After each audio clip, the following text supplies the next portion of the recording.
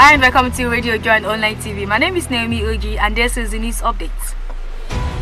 Buhari on ASUU strike gives Adamu 2 weeks to resolve the dangerous strike. Federal government releases new NNPC.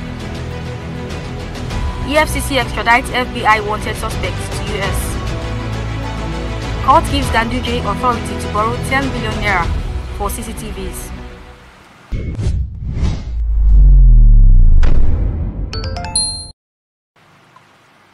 Buhari issues Adamu with a 2-week deadline to end the ASUU strike. The 4 university-based unions have been on a protracted strike, and President Muhammadu Buhari has ordered the Minister of Education, Malam Adamu, to end the strike and report back to him in 2 weeks' time. Following briefings from the various government ministries, agencies and departments involved in resolving the standoff with the university unions on Tuesday, President Buhari issued the decision. Federal government releases new NNPC. Unveiling of the new Nigerian National Petroleum Company Limited by President Muhammadu Buhari marked the official transition of the oil company from a totally state-run organization to a for-profit business limited by shares. In contrast to the past corrupt government organization, the NNPC Limited is anticipated to be run as a private energy company. At Abuja's Presidential Banquet Hall, the unveiling took place. Meanwhile, EFCC extradites FBI wanted suspect to US.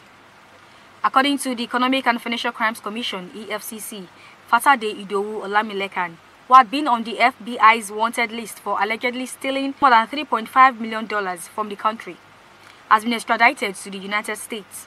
The defendant was extradited on July 14, 2022, according to a statement made by the EFCC on Tuesday and posted to its official Twitter account at official EFCC. Meanwhile, court gives Ganduje authority to borrow 10 billion naira for CCTVs. The interim injunction prohibiting Kano Governor Abdullahi Ganduje from borrowing 10 billion naira has been revoked by the Federal High Court's Kano Division. In order to prevent the state administration from obtaining the loan, Yusuf Isiaka Rabiu, the Director General of a coalition of NGOs known as Kano First Forum (KFCC), filed the lawsuit. And that's all for news updates. Don't forget to like and subscribe to our YouTube channel at Radio Joy Online TV. You can also follow us on Facebook, TikTok, Instagram at Radio Joy Online TV. Till next time, I remain my humble self, Naomi Ogi. And don't forget to get your PVC. Bye.